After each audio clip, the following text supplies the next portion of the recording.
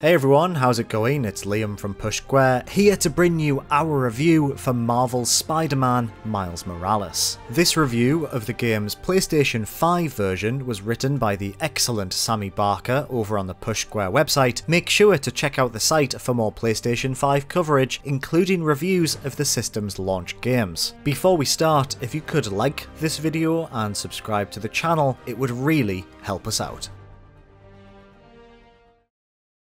Menace. Too soft. He's a low-energy menace. Too easy. Maybe he's a weak-minded. Oh! Hey, Jonah, looking good. Very festive. Menace. A feckless, treacherous, unhinged menace. Right here. Yeah. Insomniac Games came out swinging with its first foray into the world of Marvel's iconic wall crawler, but this spin-off has even more vigour and verve than its PlayStation 4 predecessor. Booting in less than 10 seconds we're eager to add. With a shot of protagonist Miles Morales on the subway, the release takes no time to set out its uber-cool stall, with the hero strutting down the vividly rendered suburbs of Harlem to a hit hip-hop song on his headphones. Marvel's Spider-Man Miles Morales is effortlessly awesome, but it's also relatable in a way that all the best comic book stories are. In fact, it's interesting how this is very much an origin story, when the Burbank-based developer was so eager to avoid that with its inaugural entry into Marvel's world. The story picks up shortly after the events of the first game, and Miles is still very much trying to find his feet as New York City's other web slinger. This is a plot about becoming Spider-Man, but as with Peter Parker in the previous adventure, Insomniac Games is eager to take you behind the mask as much as possible. This means there are lengthy missions where you'll find yourself simply interacting with friends and family as Miles. One particularly great sequence sees you dining with your nearest and dearest on Christmas Eve, as the sound of carol singers and crunching snow can be heard outside. Glad Dad's tree survived the move. Me too. He loved that little guy. Ain't no Christmas like a Brooklyn Christmas. At the beginning of the game, the two Spider-Men are aiding with the transportation of a prisoner back to the raft, when Miles makes a mistake that leads to his escape. The developer flexes all of its technical chops during this 30-minute sequence, as you race through shopping malls, city blocks, and much more. It's absolutely spectacular, and just one of many larger-than-life set pieces that will find you genuinely gasping at times. Shortly after this introductory mission, Peter Parker departs for Europe on a work trip with Mary Jane Watson, and thus Miles is entrusted with keeping the citizens of New York City safe in his absence. It isn't long before a gang war breaks out between two nefarious factions: Roxxon, a shady pseudo-science corporation, and masked vigilantes known as the Underground. Perhaps predictably, the motives of these sparring squads are intertwined with Miles's personal life, forcing him to make some difficult decisions as a result. There are some really great characters here, and while the plot is as pulpy as you'd expect in places, you can't help but root for Miles, who's unbelievably likeable despite his obvious self-doubts. The pacing of the story is just right, and while it's not as substantial as its predecessor, it'll still take you a good 10 hours or so to roll the credits, and that's if you only engage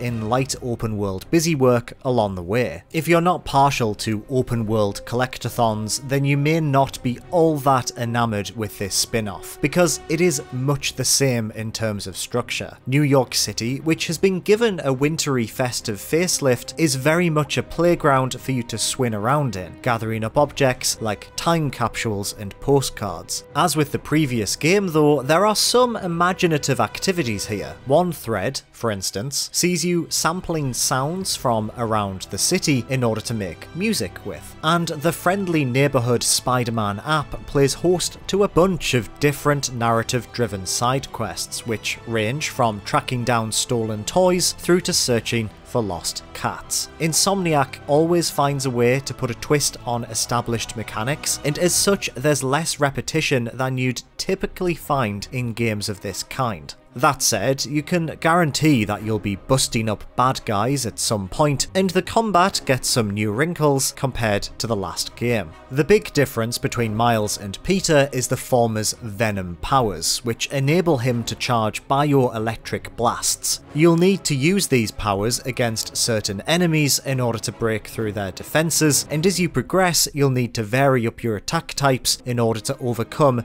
different obstacles. The game's control scheme, already quite overwhelming, definitely stretches the number of available inputs on the DualSense controller, but it's satisfying once you find your flow. Miles actually has access to fewer gadgets than Peter, so combat is more aggressive and less Ratchet and Clank as a result. The stealth gameplay, however, is far superior due to the cloaking abilities of the new hero. This means that you can temporarily turn invisible, and toying with enemies who have no idea where you're going to approach them from is a lot of fun. There are some issues with the AI getting stuck in geometry that we encountered on occasion, but it's nothing too distracting. We really want to stress though that it all looks and sounds absolutely sublime on the PlayStation 5. There are two visual options available, with the primary mode providing a smooth 30 frames per second with ray tracing. It's frankly mesmerizing to see the glass exteriors of New York City's skyscrapers reflecting each other as you swing by. But an alternative 60 frames per second option with ray tracing disabled looks equally impressive for entirely different reasons. It's honestly a really tough choice. Whichever specification you select though, the overall asset quality and art direction is quite extraordinary. The original game had some meticulously detailed environments, but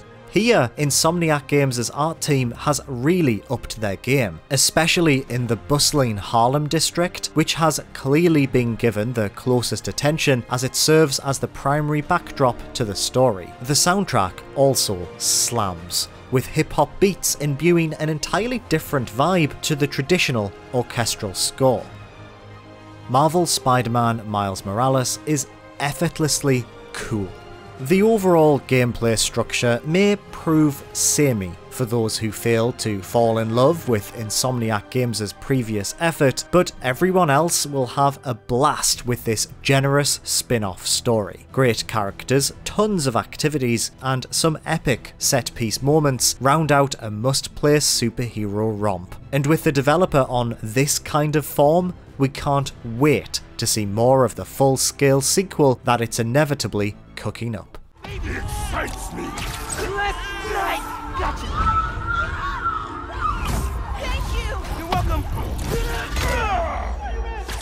Don't scare babies.